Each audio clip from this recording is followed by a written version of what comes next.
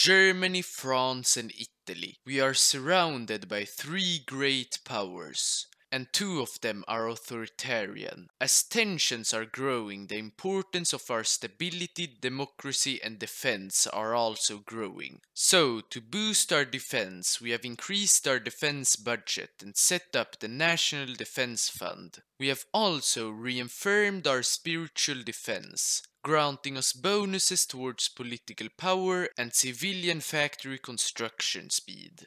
Ever since the foundation of our nation, we have been a decentralized confederation. This has granted us big bonuses, but as instability around Europe is growing, we have to start centralize our nation and be more active about protecting our democracy. This also means we have to partially give up our neutrality. We have to strike at our enemies before they do. And most importantly, we will bring democracy, peace and stability to them. But a problem has arisen. The Germans are supporting the fascist party of Switzerland. If they get too much power, it could pose a real threat to our future. So, to show the Germans that we are not the nation to play with, we began building forts along our border and banned their propaganda. To prop up our economy and the economy of the Allies, we have decided to increase gold trade with them. This benefited our economy hugely. The time for bickering and factionalism is over. We have reduced the power of the cantons. So we are ready to unite Switzerland under a single democracy, all in the name of survival of our Swiss values and traditions.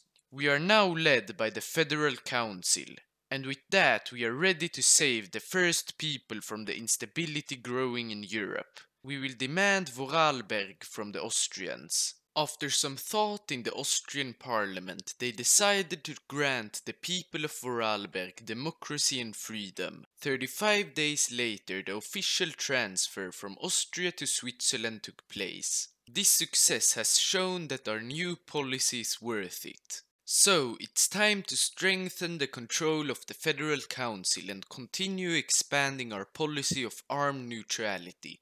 Our army is small, but we have two cards up our sleeves. Our know-how on building forts and the Swiss citizen militias. We'll start building forts all around our borders, stopping any enemy advance into our country. And our Swiss citizens militia will guard them. They are militias that only will be fully deployed once war kicks in. They are not so good right now, but as time goes on, we'll slowly make them better and stronger. With our army slowly improving, we can finally create a new Eidgenossenschaft. We are ready to expand so that more cantons can experience our democratic confederation. The first new canton that will join our confederation after Vorarlberg will be Liechtenstein. We have to save them from any outside forces as they are too weak to defend themselves. And they are lucky that we saved them, because sometime later the Germans anschlussed all of Austria. We have to hurry up with our expansion to add new cantons and empower the council to centralize our country even more. We'll start a campaign to influence states all around us to join our confederation, granting them peace and democracy in the process. We began with Tyrol as they surely want to be saved from the Germans. But as we began spreading our influence, the Germans noticed and hurriedly tried their best to stop us. Sadly for the people of Tyrol, they managed to. So we tried a second time, but now in Italy, more specifically Piedmont. Our first attempt has shown some weaknesses. We need to centralize our state even more. It's time to prepare for the dismissal of the council and the inauguration of our first president. While we prepared, the news of our influencing campaign reached us. It had failed in Piedmont too. We have failed twice. But while we were focusing on Italy, our influence slowly grew in Tyrol. Another campaign could possibly sway them to our side. 90 days later we succeeded. The Tyrolean people are willing to join us. But the Germans are not willing to give it to us. So we have to begin pressing them for it. While we did, we started our second influencing campaign in Piedmont. As the Germans saw our demand for Tyrol, they just ignored it. Our plan is falling apart, this won't do. It's time to focus more on the offensive. We will begin a huge military reorganization, getting rid of the Swiss civilian militias and replacing them with real soldiers. While we did, we saw that our campaign in Piedmont was successful, so we began pressing the Italian government to give the state to us. Maybe they are nicer than the Germans. Well, they weren't. Our plans of peaceful expansion are not working. Neither the Germans nor the Italians are willing to surrender their states.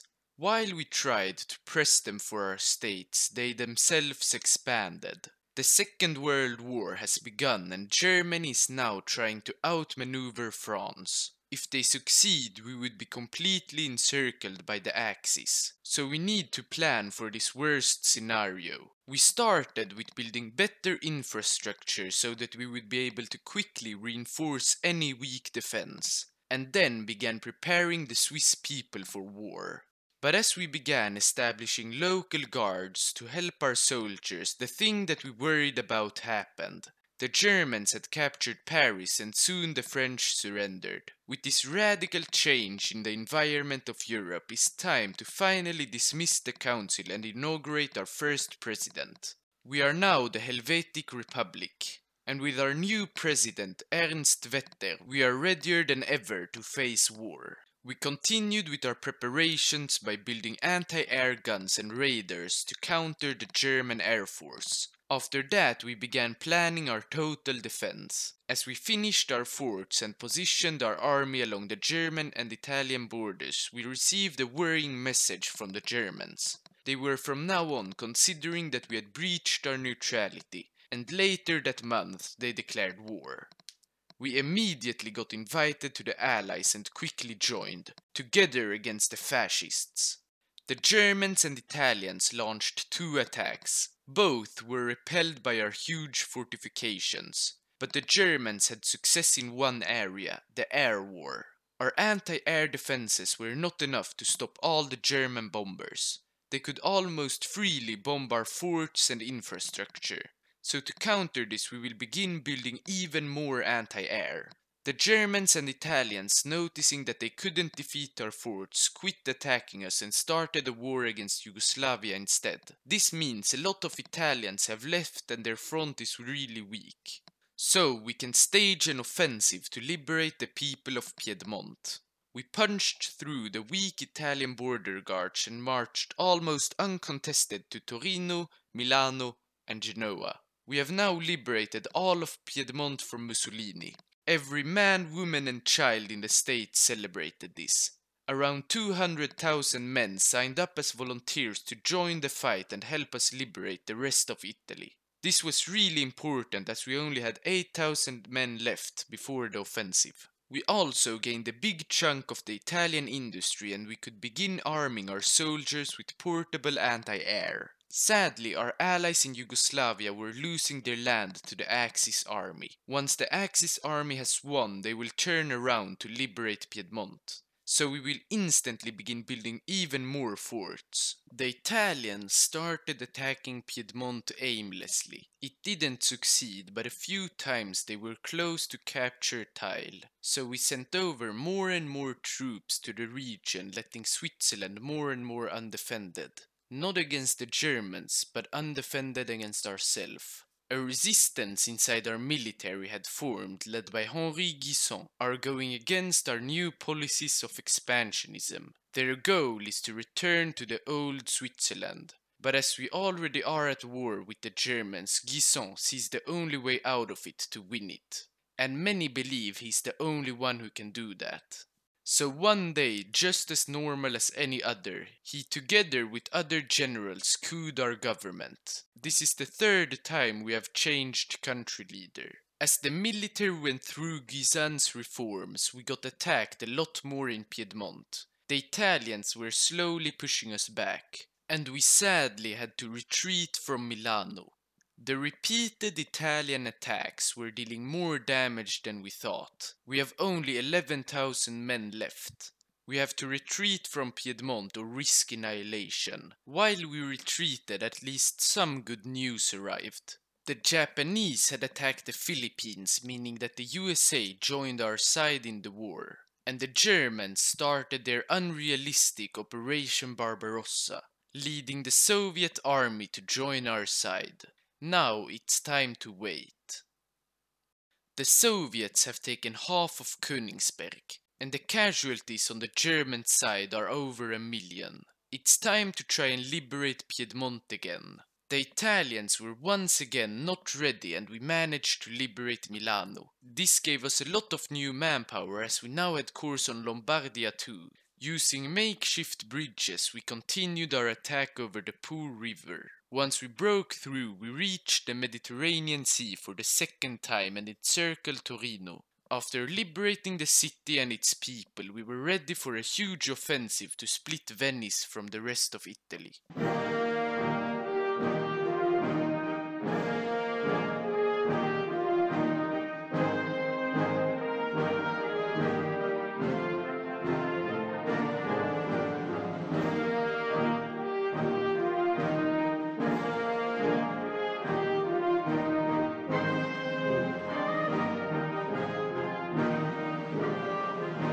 We have split Italy in two, and while we did, Mussolini got deposed and then liberated by the Germans.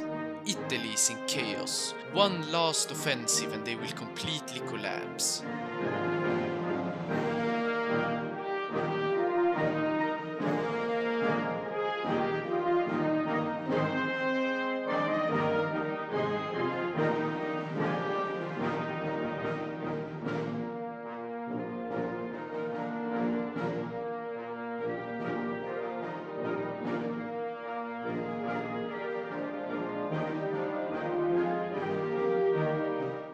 We have captured all of mainland Italy and put it under puppet regime. While we did, the Axis completely collapsed. The USSR has captured almost all of northern Germany and Romania. Our allies, on the other hand, declared war on the illegitimate Vichy government. If we want to liberate all of the Alpine region, we have to act fast before the Soviets do. So, we launched an offensive towards Vienna from Trieste. On the way to the city, we captured Klagenfurt and Graz. Once we reached the outskirts of Vienna, the Soviets came from the north and together we encircled the city. We managed to capture it before the Red Army. But the Red Army was slowly advancing towards Munich. We can't let them capture the capital of Bavaria. So we launched a fast offensive on the weak German front and managed to outmaneuver and capture the city from them. Once we captured the city and the Soviets captured Ulm, the Germans surrendered.